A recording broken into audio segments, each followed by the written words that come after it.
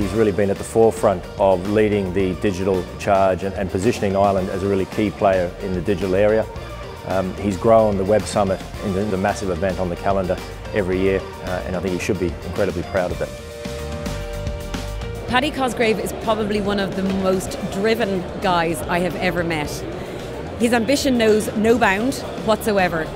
He came to me about 3.5 years ago with an idea that he wanted to create what has now become the Dublin Web Summit. And he had already managed to convince some very prominent entrepreneurs from the US to come to Ireland and speak in Trinity College.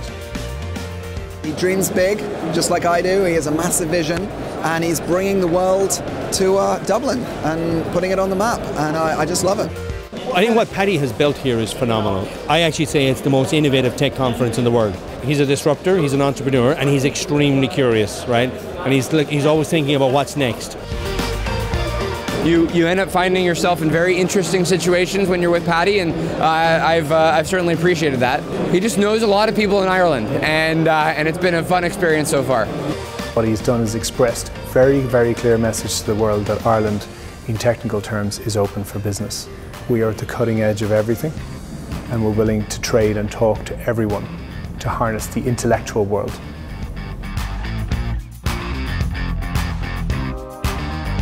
He's got a very kind of friendly, disarming demeanour, very charming, might be the Irish in him, and I think he can talk equally to anyone from someone on the front door through to the Prime Minister of Ireland, and treat everyone equally, and I think people really respect that.